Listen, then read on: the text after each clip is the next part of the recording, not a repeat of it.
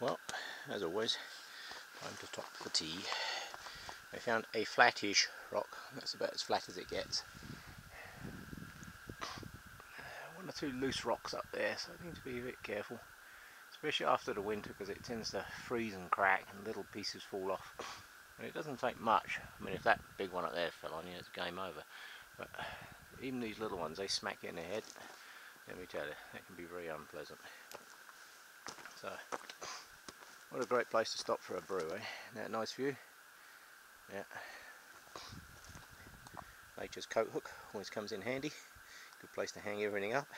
And that's my trail back down. No sign of this cell phone anywhere. So I'll wait till I get, I don't know how far up these people came, so that's half the problem. But because this ridge, this rock ridge, runs all the way down and around that corner. So I'm going to go right up to the end of the rocks, because I don't know, when people come up here they tend to come up one way and they tend to go down another way because they missed the beginning of the down path. So we'll have a look. But yes, nature's coat hook, always handy.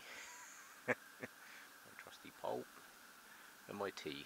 Right, time to stop, put the camera away for a little bit. Oh, that's a long way up there to that rock. Right, so time for tea.